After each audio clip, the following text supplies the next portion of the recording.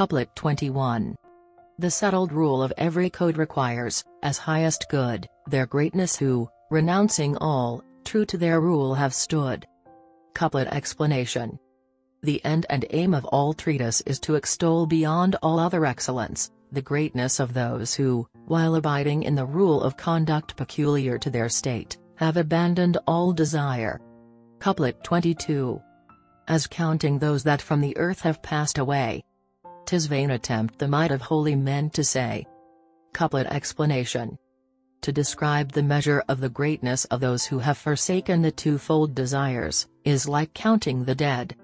Couplet 23. Their greatness earth transcends, who, way of both worlds wade. In this world take their stand, in virtue's robe arrayed. Couplet explanation. The greatness of those who have discovered the properties of both states of being, and renounced the world, shines forth on earth, beyond all others. Couplet 24. He, who with firmness, curb the five restrains, is seed for soil of yonder happy plains. Couplet explanation. He who guides his five senses by the hook of wisdom will be a seed in the world of heaven. Couplet 25.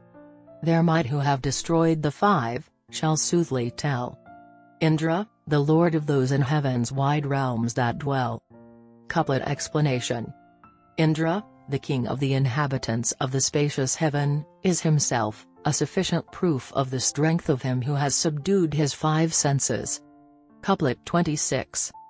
Things hard in the doing will great men do. Things hard in the doing the meanest chew. Couplet explanation.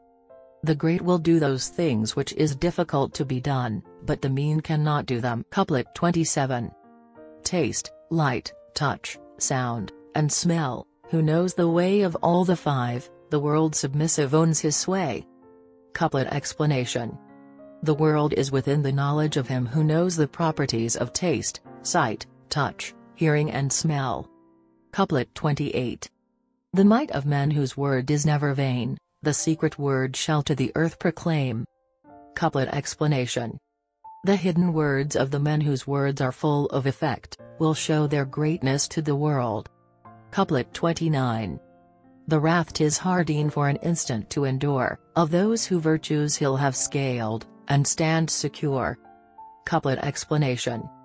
The anger of those who have ascended the mountain of goodness, though it continue but for a moment, cannot be resisted. Couplet 30. Towards all of that breathe, with seemly graciousness adorned they live, and thus to virtue's sons the name of Anthanar men give. Couplet explanation. The virtuous are truly called Anthanar, because in their conduct towards all creatures they are clothed in kindness,